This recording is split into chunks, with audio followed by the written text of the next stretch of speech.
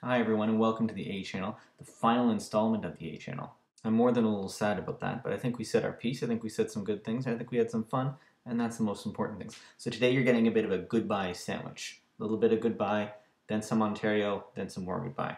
So first off, bye.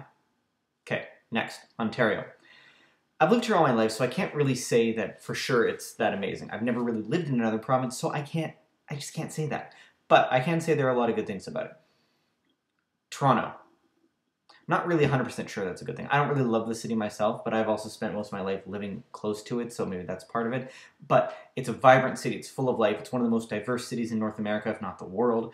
The whole GTA in general is full of just these diverse cultures. If you go into certain areas of Mississauga, you'll think you're in like Poland. If you go to another area of Brampton, you're in India or Pakistan. Like, there's so much diversity and there's so many cultures that have made their homes here, and I think that's wonderful. I think that's awesome. And it's not to say that that isn't true of other parts of Canada, but I think Ontario has that to offer, and I think that is kind of amazing. I like Ottawa. Not everyone does. The whole GTA, everywhere around the GTA in general, cities like Hamilton and Oakville are just beautiful, vibrant cultures. I'm using vibrant a lot, but I think it kind of works here. There are great wineries and breweries. These are very important things.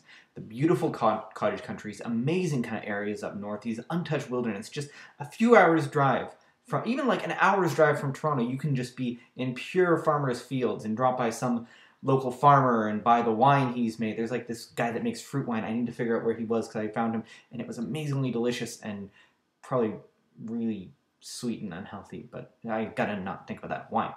No matter what you're looking for, Ontario pretty much has it. You know, cities and nature and, okay, not oceans or mountains. Okay, Alberta and BC, you guys have us beat there.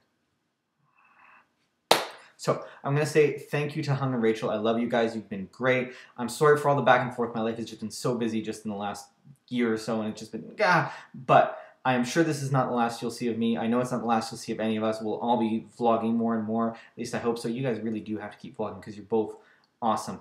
Thank you so much to everyone who's watched, all the comments. Everything's been great. And I'll see you guys another time.